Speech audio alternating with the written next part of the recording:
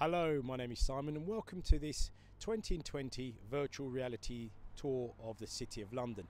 I am now standing outside the Smithfield Meat Market. Now, the current building was built in 1868 by Horace Jones, who also built Leadenhall Market, Billingsgate Market and Tower Bridge.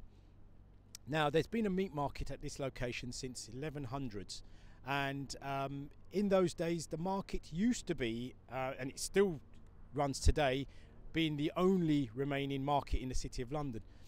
Now, it was a live market. What that means is that the animals used to be driven here live, because this is before refrigerations and motorised transport. The animals would be driven live and they would be brought to the city, and as a result of that, it is said that's why pubs used to close at 10 to allow that event to happen.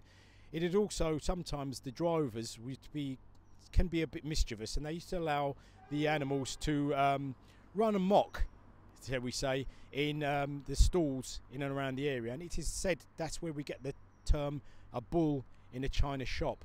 Now, the market is still in existence. It's still operating. Normally it starts at about 10 late at night and right through to the early hours of the morning. It employs some 1,500 people. It imports or deals with 150,000 tons of meat a year.